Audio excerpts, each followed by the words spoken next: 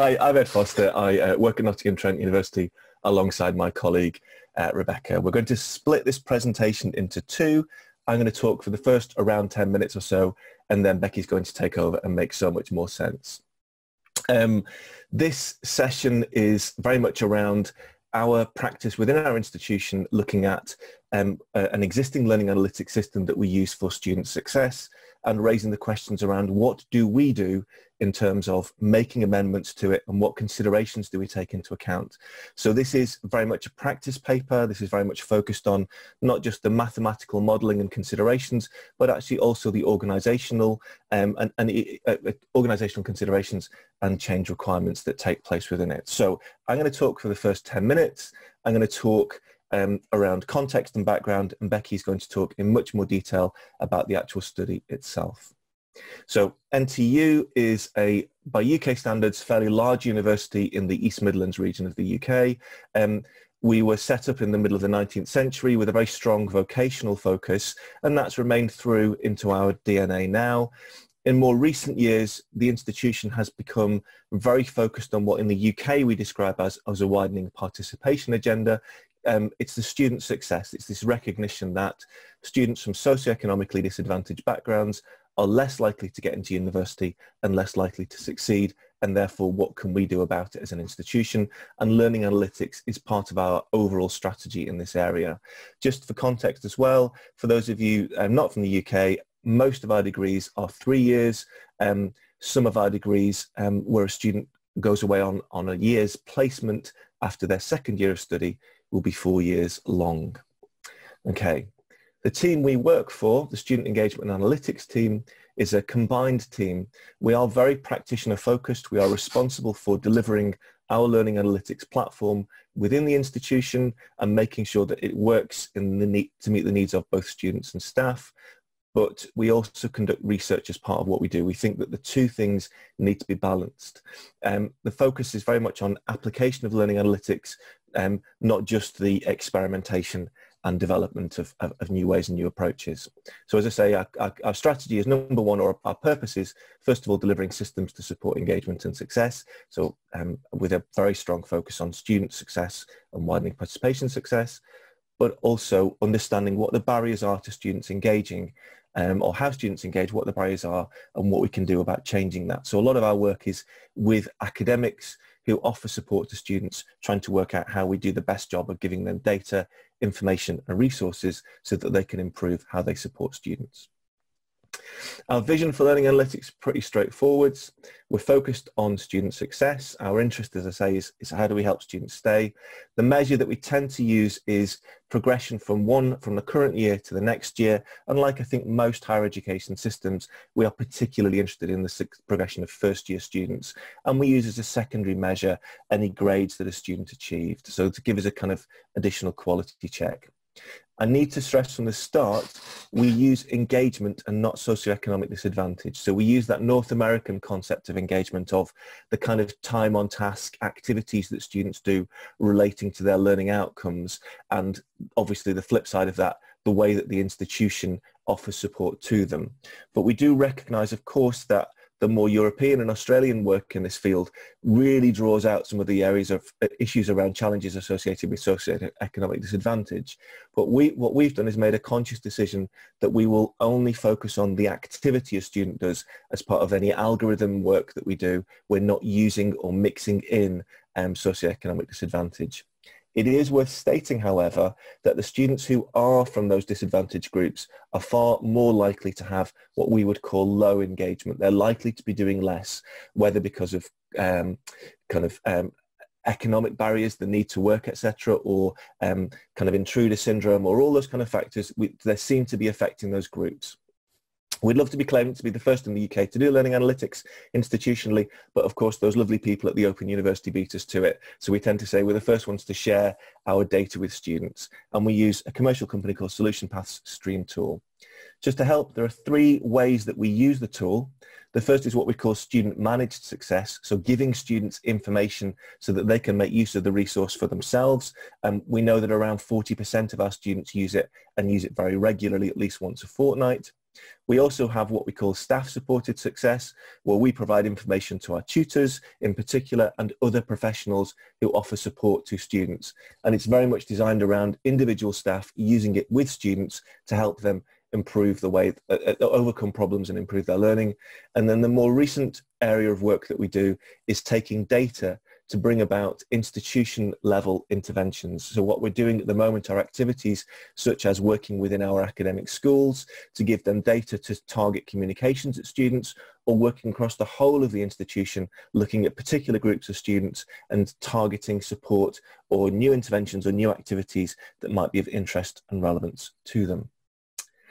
We're going to talk around our work based on a current Erasmus project that we're doing called the OFLA project, which stands for Onwards from Learning Analytics. So very much like the keynote presentation, what we're interested in is not so much the technology behind learning analytics, but actually where do we go in terms of change? Where do we go in terms of actually how do we bring about change with students?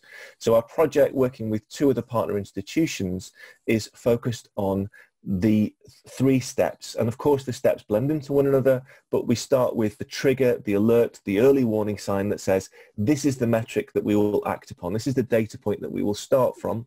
The second step is the communication. So how do we communicate to student? What media do we use? But also what tone do we use? Can we change the way that students respond to the communication based upon nudge theories or ideas along those lines? And then the final stage is the action stage. And most of these actions tend to be a one-to-one type conversation between a tutor and a student. But that's the what happens, where does the discussion take place? What's the remedial action that helps a student to get back on track and overcome whatever obstacles they face? Of course, the reality is that whilst on paper this is quite nicely spaced out, in the practice, often the communication stage and the action stage tend to overlap. We sometimes see students responding to the fact that they've been emailed, even if they never attend an actual meeting with their tutor.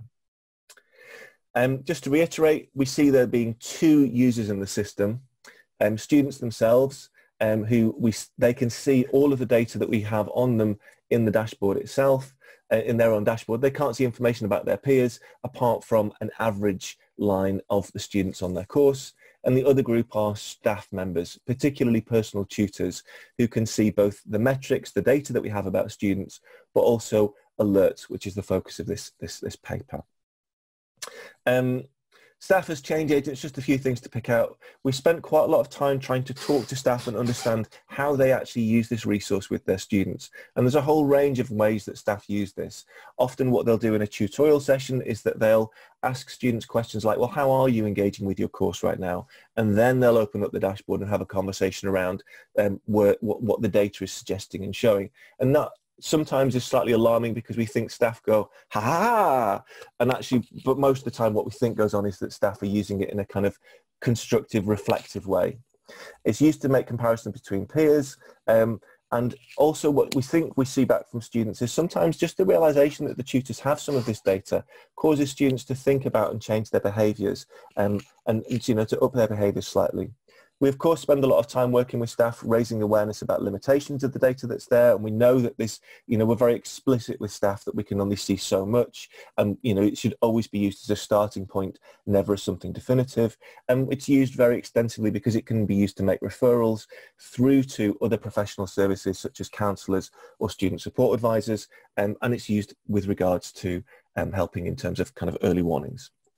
So the dashboard itself works in the following ways. We draw data in from 7 points. So we use attendance, logins to our VLE, e-resources, etc. This information gets pushed into an algorithm. We also can show some contextual information, and we often show less than is available within the institution for fear of stereotyping and for fear of overwhelming staff. And there's a constant discussion and debate around where the right balance of showing that information is. Overnight, every student, all the student data gets pushed through and is processed through the algorithm, and every student gets an daily engagement rating: high, good, partial, low, and very low, the circles on the left-hand side. And it also generates an alert, which obviously is the focus of what Becky will talk about in a moment. And then what we have is a health check. We expect staff to use this in a number of ways, so offering up health checks, discussion, offering advice, making referrals, etc. So just my final point before I pass on, or almost final point, sorry, is it's important to stress that in some respects, the tool that we use across the whole of the institution is perhaps less sophisticated than some of the papers that we've seen presented at the conference. And it's very interesting to watch much more sophistication in terms of how people are using learning analytics data. But what I want to stress is this. The tool itself is very, very good at spotting kind of students at risk of non-progression, the students of risk of not doing as well. And perhaps it should be because we're using engagement, we're using staff or students' participation in their courses or the proxies that we can see. So just reading across the graphics here, this is a view of average student engagement for the academic year 2017-18. This is first year student data. So what we've got are these 5 boxes showing average engagement. So very low, low, partial, good, and high. If we start on the left-hand side, what we can see is it's mostly pink. If your average engagement for the year was very low, you know, effectively you're doing very little work over the course of the year, 87% of those students did not progress from first to second year. Another 10% did with okay grades, and only 3% progressed with what in the UK would consider, or what students often consider to be good grades. And if you read across the graphs, you can see that the pattern is very clear. As students' average engagement goes up, their likelihood of both progressing and achieving the highest grades goes up. And of course, we'd expect to see this. This is average for the year. It shows the strongest connection. But even if we took data from the first term or the first few weeks of term, we see a similar broad pattern. So this is data that we expect staff to use in their ongoing discussions with students. But what we also have is information about the alerts. So just very briefly, before I pass over, the alerts are data that we provide mostly to staff. We've done some experimentation providing alerts direct to students this year, where what we say is this is a high jeopardy alert where a student engages with none of the measures that we use in the dashboard, and effectively we're saying to staff, look, you may be aware of why this student isn't engaging, but it's very important right now that you engage with them, that you make contact and see what the issues are. The tool works in this way throughout the first and second terms of teaching, and it runs continuously through both of those terms. Now, at this point, I'm going to pass over to Becky, and it strikes me that I have absolutely no idea how to duck out, so I'm just going to mute myself and stop video. Right. Hi, everybody. As you can probably tell from the difference in background, I've just realised how that's probably better. Ed and I are presenting across 2 different locations in Nottingham. Ed's in charge of the slide changes, so if it's not very smooth, you'll have to bear with us.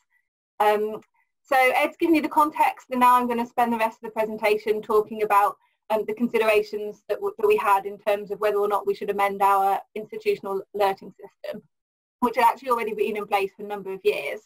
So this opportunity arose due to developments by the external provider of our learning analytics resource Solution Path, who we work closely with. The new alerting functionality they developed added much more flexibility around alerting parameters, including the selection of groups of students to alert and the criteria upon which they were alerted. But before we made any changes to the system, we wanted to make sure that we were doing so in an evidence-informed manner and having thought through the consequences from an institutional perspective. This is a slide change, 2 slide changes. It's already working really well. And another one.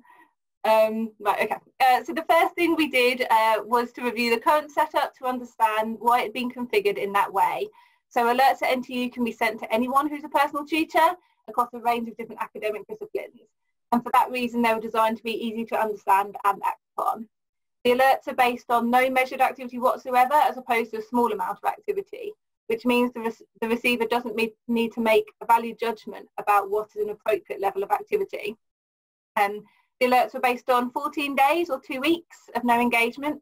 That represents both a recognised period of time within society and also a considerable proportion of the years of the term, about 20%. So alerts were standardised across the whole institution, and because they were set at that scale, they had a number of filters to ensure that students weren't inappropriately generating alerts. For example, distance learners and students on year-long external placements were excluded. The alerts were designed to be early warning signs to leave sufficient time to act to bring about change to student behaviour, and they were also designed to be a real call to action for staff around students potentially really highly at risk of non-progression. Change. So we knew from our previous work that progression rates varied by year group, with first year students less likely to progress than students in their second year. Students in their final year, which is either their third or their fourth year, have the highest rate of progression, in this case to achieving a qualification rather than for next year's study. The data here is shown for 2017-18, but we've seen the same trend across multiple academic years. Analysing the 14-day no engagement alerts that were generated for between 5 to 8% of each year group, it's clear that whilst in all cases the alerts identified a group of students whose progression rates were significantly worse than their peers, the alerts were greater indicators of risk for non-progression for first year students, where only 22% of the alerted students progressed, and final year students, where 64% of the alerted students progressed. So this isn't surprising given the variation in overall progression rates shown on the previous slides, but it does mean that whilst the time frame of alerting was consistent across the year groups, the risk associated with generating the alert was not consistent. We considered the potential advantages and disadvantages of changing alerts. The most obvious change was the new functionality allowed us to treat different groups of students differently, which has advantages in that it allows us to tailor the alerting more to the groups, potentially making the alerts more relevant to their context and hence more accurate.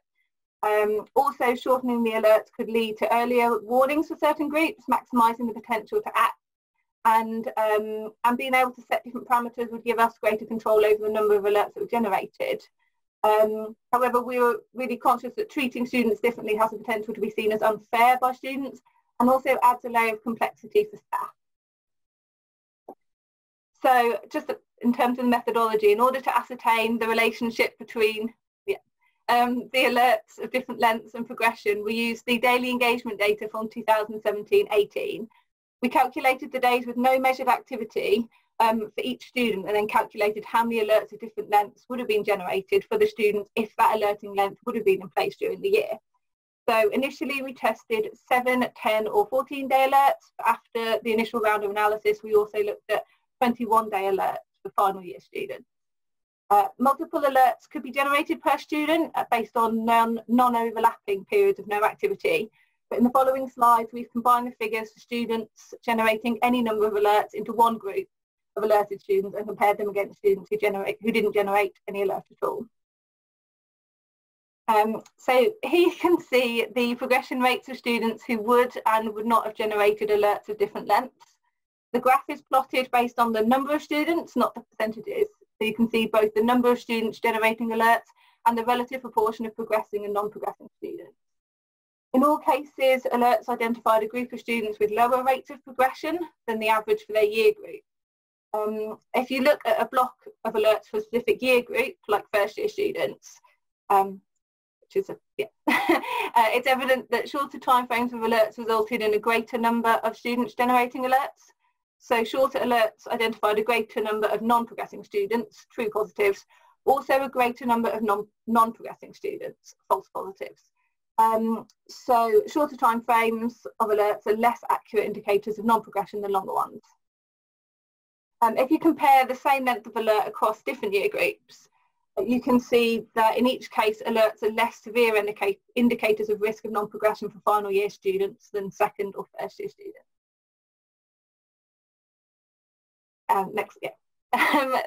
So for time purposes, we've only shown a subset of the analysis we conducted. Amongst other things, we also analysed the total number of alerts that would have been generated, bearing in mind that shorter alerts give the potential for more repeated alerts about individual students. So with all the data in front of us, we set about deciding what the alerting timeframe should be. This raised a number of questions. Chief amongst them was, what is an appropriate level of risk on which to generate an alert? 20% chance of non-progression, 40%, 80%. We thought the level of risk that felt appropriate was likely to vary by individual and also be based on how many students the alert identified as being at risk. So supporting 10 students with 40% chance of progression is clearly different from supporting 200 students with the same risk. So you could argue that shorter alerting timeframes are better as they identify more at-risk students who could then be supported. but there are also implications of generating false positives. These false positives provide extra demand on staff resources, and whilst those students may have benefited from the extra support, it takes focus away from students most in need. Also, false positives can erode trust in the system, meaning that tutors kind of ignore the alerts. Importantly, false alerts may impact student stress and motivation and risk stigmatising students as well. So thinking specifically around the appropriate level of risk of alert should be generated, we settled on greater than 50% risk of non-progression. So 50% is a common reference point in today's society, like guessing the outcome of a coin toss. Also represents a significantly higher risk of non-progression than the general student population. So you can see from this table that close to but over 50% of chance of non-progression could be achieved by selecting 10-day alerts for first year students, 14 days for second years and 21 days for final year students. The tables on this slide compare standard 14-day alerts for all students with alert timeframes that vary by year group, so 10, 14 and 21 days for first, second and final years respectively. You can see that varying the length of the alerts results in about 250 more students generating alerts during the academic year than for standardised 14-day alerts.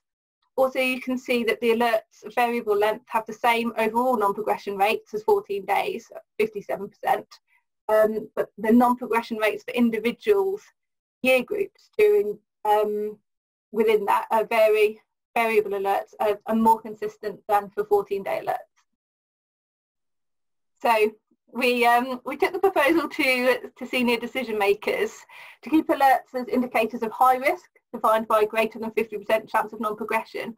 We could keep alerts at 14 days for all students, or could vary alerting length by year. So this would mean shortening the alerting timescale for first year students and lengthening the timescale for final year students. Senior leaders felt comfortable shortening the timescale for first year students. So yes, more false positives would be generated, but first year students are going through transition into higher education, we're less likely to develop strong support systems at university. So this extra support offering was felt to be appropriate. It wasn't, however, seen as appropriate to lengthen the timescale for final year students, despite the reduced risk for that group, as it was felt that waiting 3 weeks before contacting any student who had shown no signs of activity was not fulfilling the university's duty of care towards students, particularly in a climate of increasing worry about student mental health. So for the 2019-20 year, alerting was set to 10 days for first year students and then 14 days for second and final year students. So in this presentation, we tried to give a sense of the different factors that were considered when selecting the appropriate time frame for alerting from a practitioner's perspective. We haven't had time to go through everything, but hopefully hearing how we've considered the broader context in which the alerts were generated, the relationship to progression, and also the ethical implications of the different alerting lengths has been thought-provoking for anyone who's considering implementing alerts in their own institutions. We're conscious that whilst we work behind computer screens for the majority of the day, that our decisions really impact our colleagues across the institution, particularly in terms of the expectations upon them to react to alerts. So we're also aware that there's many other important questions remaining around what should be done once an alert is generated to effectively bring about change. This is the focus of our ongoing research, part of our Erasmus Plus funded OCLA project, which we're working with, on with Artevelde University College and University Medical Centre Utrecht. For more details on the outputs of the first year studies, you can see our project website, which is referenced on the slide. So finally remains to say thank you for listening and invite any questions.